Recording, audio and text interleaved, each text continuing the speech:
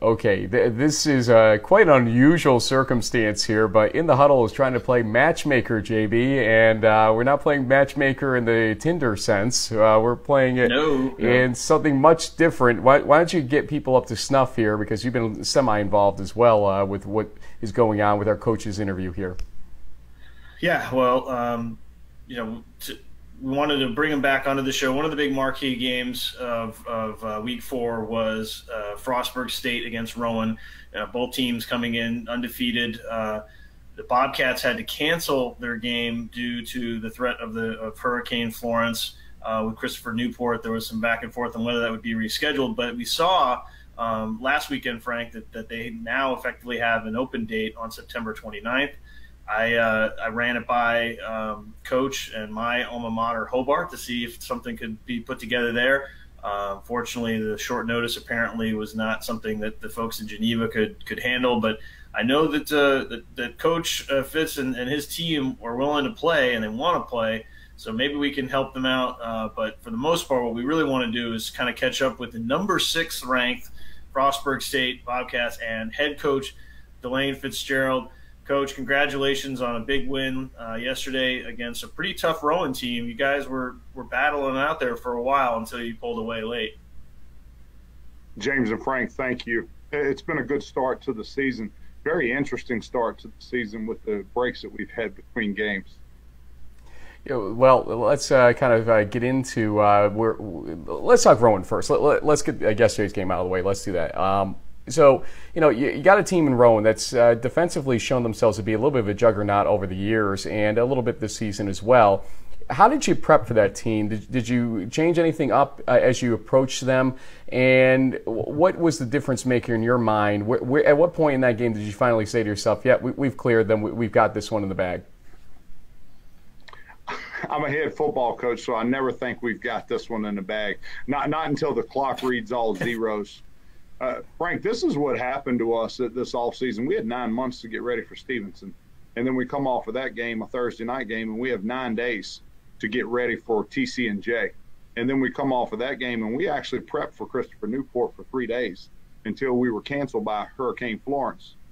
So then we had 9 or 10 days to get ready for Rowan. Well, everybody says you had a lot of prep time to get ready for Rowan, but as a coaching staff, you get scared of this. We haven't gotten into a rhythm yet. We haven't gotten into a football schedule yet and had a normal football week. So we didn't know what to expect from our young men yesterday. And you said it, we were battling there early in the first quarter. We were sluggish. We were sluggish and not being ourselves and not playing great in the first quarter. And then we seemed to catch our second win, and all the guys looked around and this is what we're supposed to do. This is who we are. And we played pretty well second, third, and then early on in the fourth quarter. And then with the game being 34-7, some of our backups got to play late in that fourth quarter. We saw this with St. John Fisher yesterday to a certain degree, not to cut you off, James, but they hadn't played a game since the 1st of September until they faced Ithaca yesterday, and they came guns a-blazing in the second half, but you wonder what would have happened if they actually had more gelling on the field. Let's say from a game on the 15th of September or something like that. It's amazing how schedule in the early season can really affect a team positively or negatively. And JB, I cut you off, so go ahead. Well, going back to what Coach was saying about the sluggish start, well, on one hand, you could say that you didn't get off too sluggishly because you got the 68-yard touchdown pass from Connor to Malik to kind of get things going. But then your defense, gave up a long pass there, and you guys were actually trailing heading into the second quarter. It looked like, though, it was really that punt block that was returned for a touchdown that gave you guys the 27 halftime lead. Kind of maybe was that the spark that sort of woke your team up a little bit, or where did you see the tide of that game go from being more of a defensive struggle to one where your team started to take control?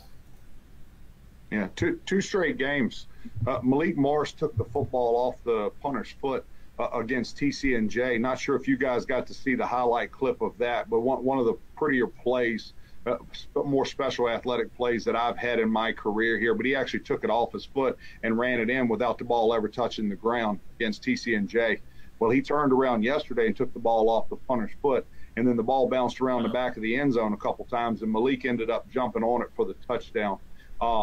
James, to answer your question, I thought that was when our guys kind of relaxed and were able to be closer to their best selves.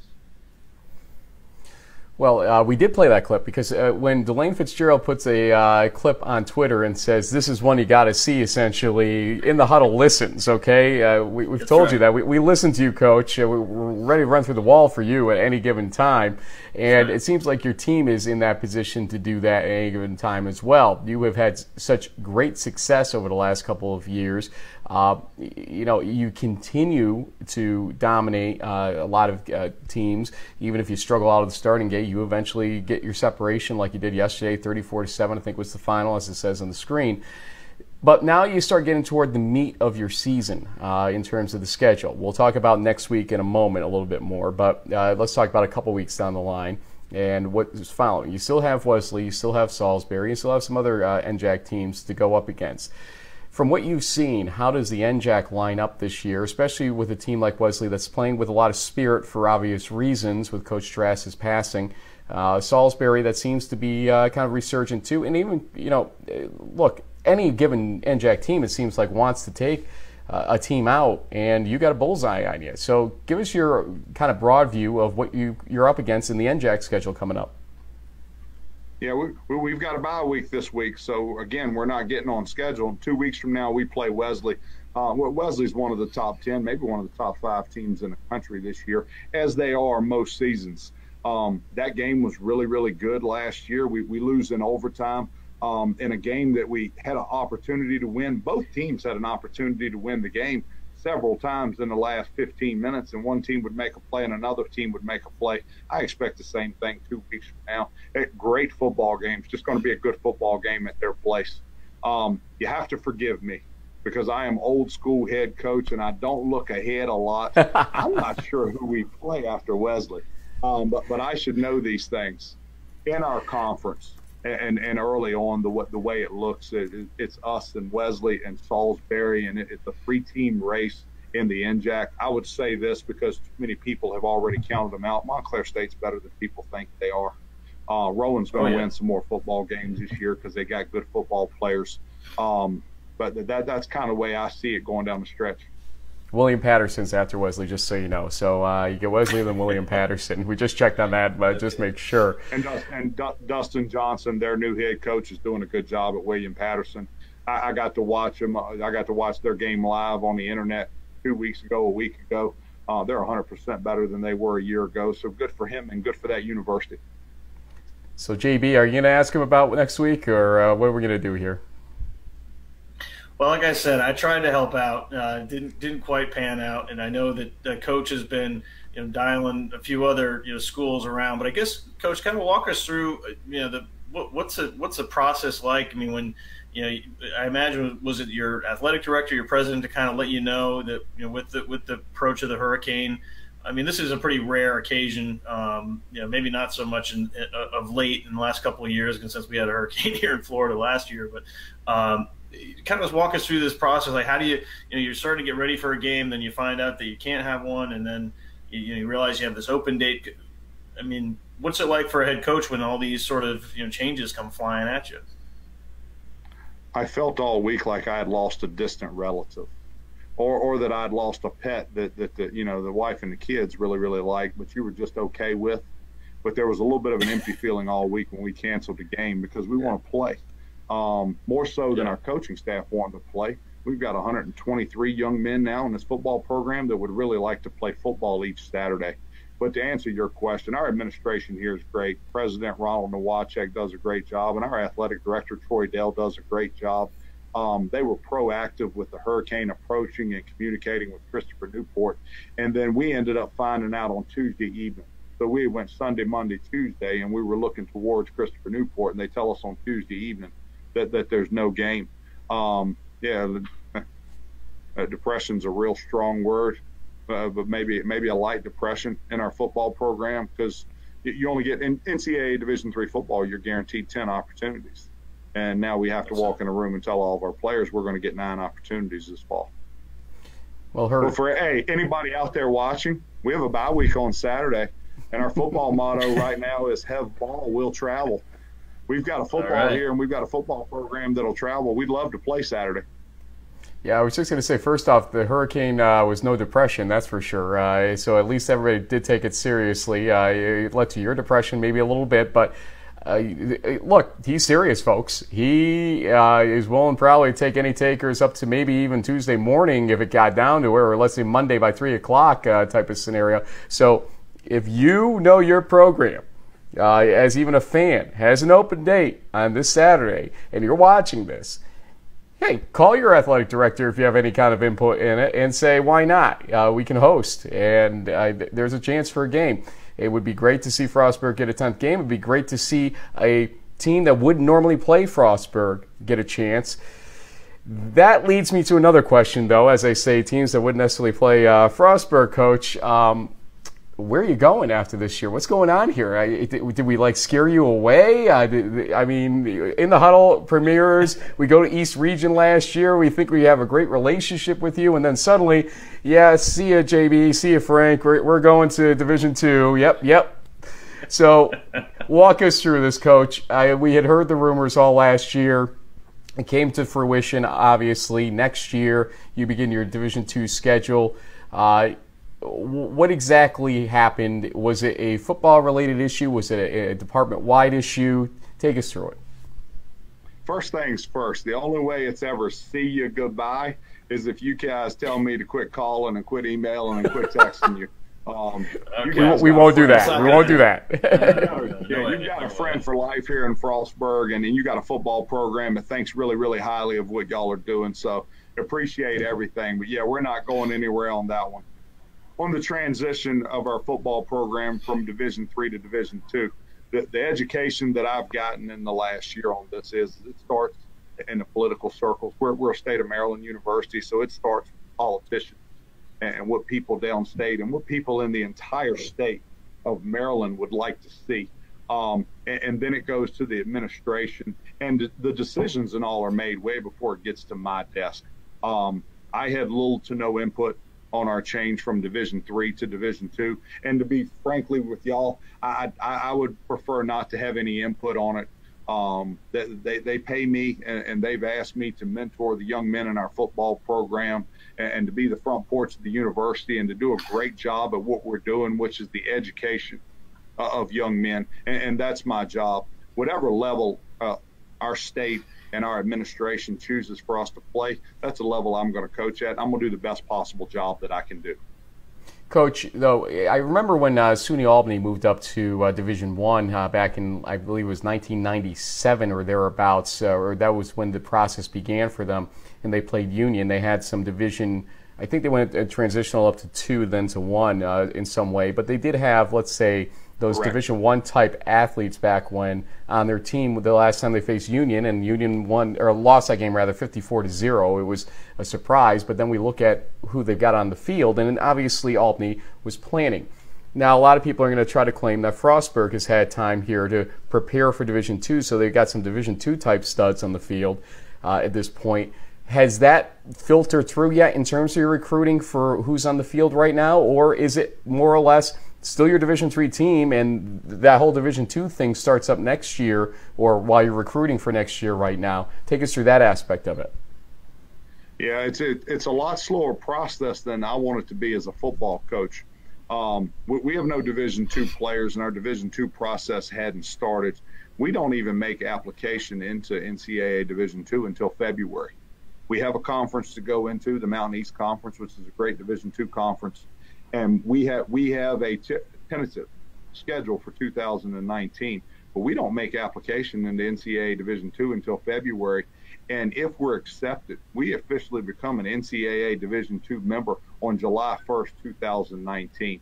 And I hope in 2019 we're going to have some Division II players on our roster, and I hope we're going to be offering athletic aid and be moving forward in that part. And we should already be doing that, but we haven't yet. But I hope that we're going to have some Division II players. But Frank and James, we're playing with NCAA Division III players and going to be playing with a lot of NCAA Division III players the next couple of seasons. Yeah, and there's a lot of those. What everybody wants it to be. Yeah, that answer's not what everybody wants it to hear, but that's the honest truth. Well, you've got some pretty strong Division III players, including your quarterback, Connor Cox, who's off to a great start. One of the guys that we had a chance to meet with last season, Niles Scott, had made it to the big leagues. He's in the NFL with the San Francisco 49ers. I've seen him in a few preseason games, and I imagine he was in contact with you throughout that whole process, and I get basically being like an undrafted free agent and getting the call from the 49ers. Have you been in touch with Niles? How's he doing out there on the other side of the country? Yeah, Niles and I speak weekly. Niles was cut 2 weeks ago by the San Francisco 49ers, and he signed the following day or 2 days later with the Denver Broncos, talking about his preseason games. And my memory could be slipping me, but his the game that he played the best in the preseason was against the Denver Broncos. And then as soon as San Francisco cut him, they signed him. And he's living his dream. He's living his childhood dream right now, and we're really, really happy for Niles. What a hard-working young man, and he made himself a professional player.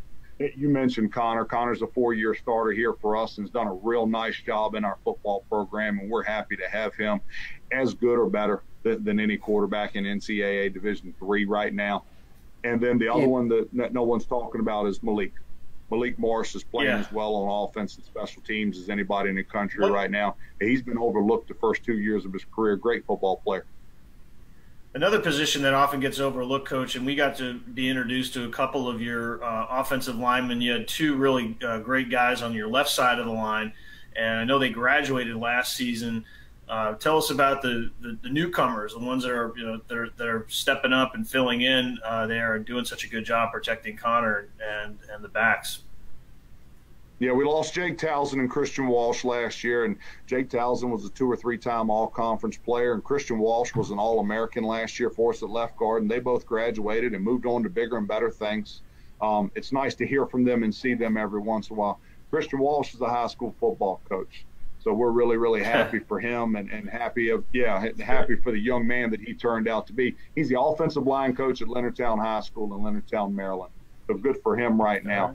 Filling their spot. Wade Olson has filled in at left guard, and then Eugene Robinson has filled in at left tackle, and we have Jason Money rotating in with those two young men. So we've kind of used a platoon system. We took 3 players to replace the 2 that we lost, but all 3 of those young men have done a solid, serviceable job thus far this season. Coach, I want to go back for a second. We were talking about Niles Scott, and we did our off-season show, halfway through the off-season, and we were looking at some of the combine-type numbers and the 40s and all that, crud that's out there, basically. And he wasn't looking like an exceptional pick if you base it just on the numbers. But then he goes out and he's one of only a couple players, really, from Division III that gets into that next realm, into the NFL. And, is it the intangibles, do you think? What is it about Niles specifically that you think allowed him to get past maybe the lack of a look initially and sort of prop himself up into a position to be, a 49ers pick there, undrafted-wise, and then to the Broncos, et cetera? I heard you talk about his performance with the Broncos, but let's go before that. What was it about Niles that got him to that point? Yeah, hip explosion. The ability to explode through your hips, and him being able to transfer that from the practice field to the weight room to the game field in a game. The entire process, Frank, again, was so interesting and so educational for our coaching staff and for our football program. 28 of the 32 NFL teams came in here last fall. The New York Jets came 3 times, which was funny because at the end they were the ones that had 0 interest. They were here 3 times. And they measured the young man and poked and prodded on him so many times that I worried his entire senior season that it was going to affect the way he played. Now, Niles being as intelligent and as mature as he is, and his mother and father did a great job of raising him, he didn't let anything distract him from the task at hand. But we had an NFL scout here every 2 days for the entire last fall, and that was from the start of camp all the way through the Mount Union game in the quarterfinals. And they measured him, and they did wingspan. One of the it was a funny story because, and I won't say the scout and the team, but they came in, they said, heard you got a midget D tackle that we needed to look at. And I went, midget? And they said, yeah, you got a short one. I said, he's 6'2" and 5'8". And they said, well, Coach, you have to understand that that's short in our league. I said, okay. I said, I've just been looking up at him for 4 years, so he doesn't seem short to me. But where Niles got signed at, and yeah, not all his measurables are perfect. And him being in NCAA Division III wasn't perfect because there's a little bit of a stigma against that. As much as I love D3 football and everything the NCAA Division III represents, there's a little stigma that if he was really good, somebody would have gave him a scholarship out of high school, which is simply not true in a lot of cases. But here's let me cut to the chase and answer your question. That Niles gets on the bench and benches 410 pounds. And then Niles power cleaning 360 and 365 with no straps. And then Niles squatting 660 pounds. And the speed with which he can bring it down and come back up with it is extremely impressive, his hip explosion. And then Niles can go out and run a 4.8 and a 4.9 40-yard dash. And I forget what Niles broad jumped, but he vertically jumped. At 330 pounds, he did 31.5 inches in the vertical, which lets you know that he can explode and explode and explode. And then on top of that, he is a hard-working, humble, smart young man. So, Coach, I want to go back now. This is your 5th season, I believe, with the Bobcats, and you're leaving us and everything. I get it. I want to go back, though. We didn't get a chance to talk to you after the Mount Union game last year. And there's something that happened before the Mount Union game I wanted to ask you a little bit about.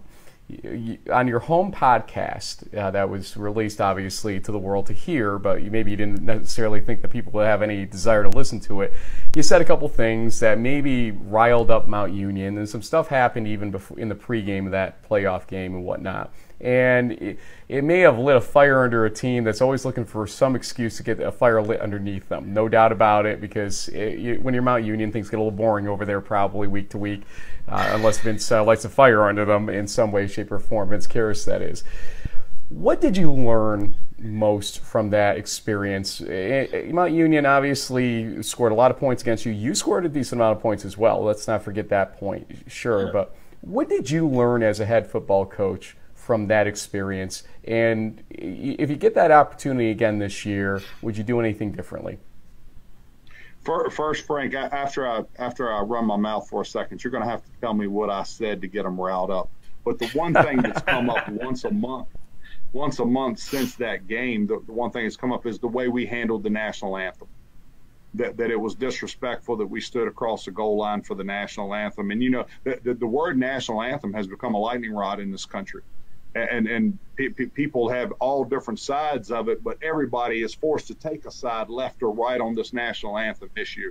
I was so proud of seniors on our football team and in our football program last year, because I said, what do y'all want to do? How do you want to handle this? I said, and I have one rule, and one rule only for you guys, okay?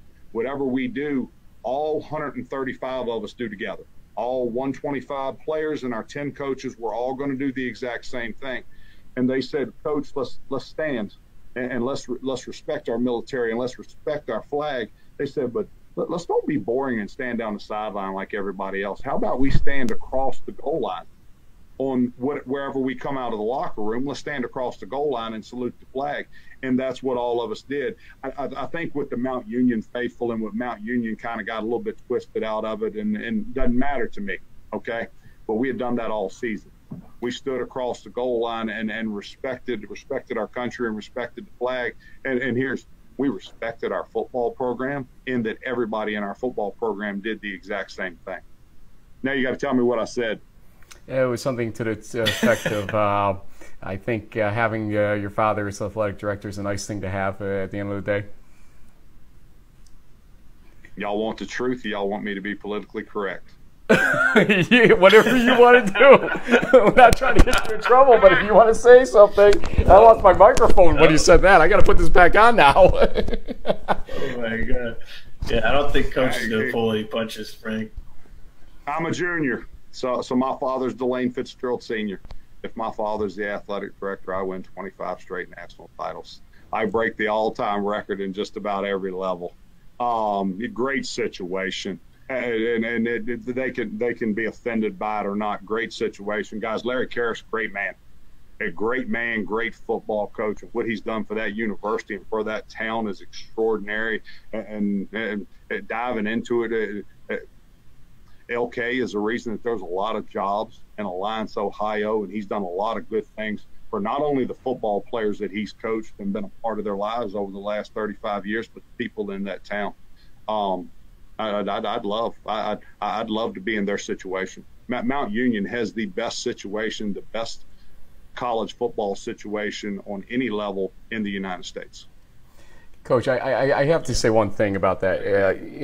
Vince Kehres is a personality, no doubt, and I've had some great experiences with him. I've had some less than great experiences with him for a variety of reasons.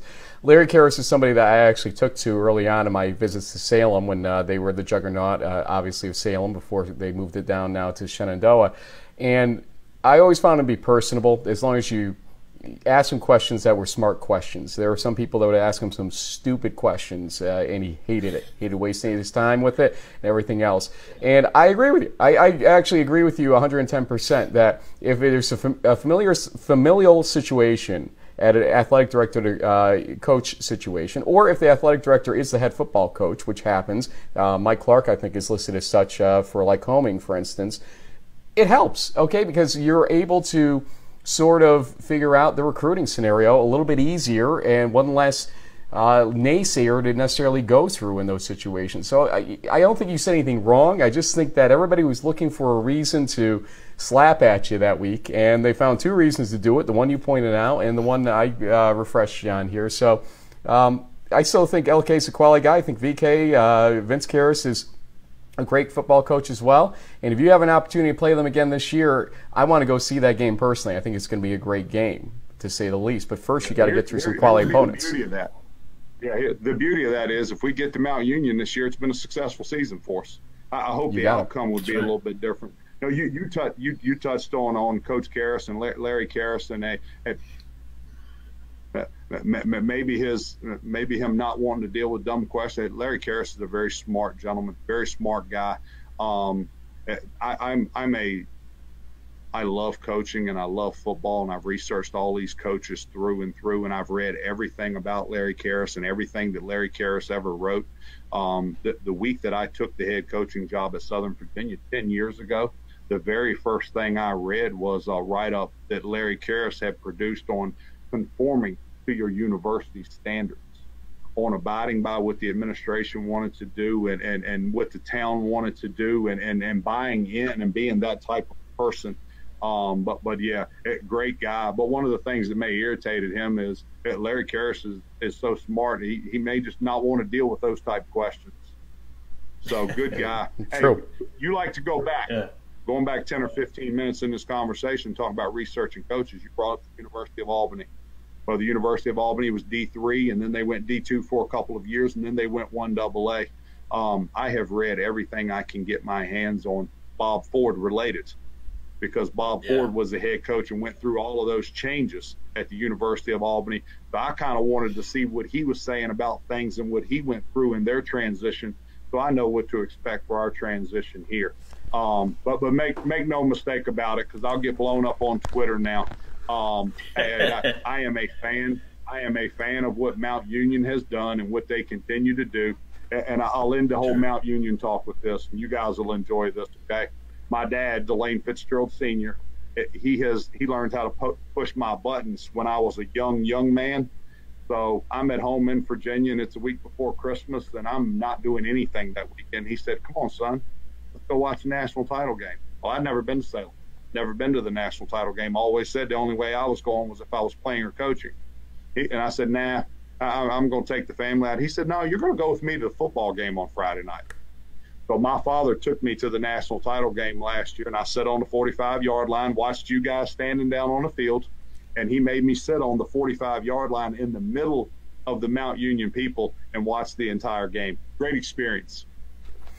You bring up Bob Ford. You know, John Audino, who signed this helmet to me before I stopped broadcasting for Union, part of that family. Ed Zaloom, former coach of WPI, part of that family. Numerous coaches, part of that family. And Division III is a much better place because of Bob Ford. And yeah, he ushered them into 1AA up there, or FCS now. But his imprint is much more on Division III, and a lot of people don't realize that, and I appreciate you pointing that out because that is the home zone up there for me, as you know. Coach, we could go on for hours and hours with you. You know that. Go ahead. I got a research project. Project. Is there more college and pro coaches that come through the University of Albany or that come through Springfield? Which one would be the most? Or am I leaving out a school that's had more? And I would, before we start the research project, there's a dozen high-level college and pro coaches that coached at both, either played at Springfield, coached at Albany, or played at Albany, coached at Springfield, or coached at both going through there. But yeah, I always researching these coaches, Springfield ties, Albany ties, a lot of them. Not to mention John Cena, but we won't go there from Springfield. Coach, thanks so much. John Cena's quarterback was Kevin Cahill, and then Kevin Cahill's the quarterback's coach at Yale currently, correct? I believe you're correct on that, actually. Look at you. You spend your entire life coaching football. I mean, you've been in the film room. This is Sunday. We're recording this, and you've probably been there since like 6 a.m. if I had to guess with you. And you still have the ability. We should put a little comma after Fitzgerald as his PhD at the end, because this guy has got a doctorate in football for sure, man. You know, re-signing us research projects and all that. But well, I'm sure this won't be the last time we talk to Coach Fitzgerald this season. He's got a great team there in Maryland, and I'm sure they're going to be enjoying. There's some big games still coming up down the road. Maybe we can try to help you find one for this Saturday. If not, worst case scenario, if you win them all, you're in a great spot to get into the tournament, and that's really what it's all about. Guys, thank you for having me, Frank and James. Hey, first class. Hey, Coach, one thing though, one favor I got to ask of you. Okay, please don't leave us. Please, come on, just stay a few more years, Division III. We'll go 15 seasons, then you can leave. Okay, come on. I love NCAA Division III football, and I wish we could stay. Okay, well, I didn't get on my knees at least to beg here, but at the same time, we will miss you. But at the same time, again, we got a few more weeks at least with you, a couple more months. It's only week 4, Frank. We got a long way to go for this season. Long way to go. Thanks, Coach. We appreciate it. And, folks, stay tuned all week long for a lot more additional content.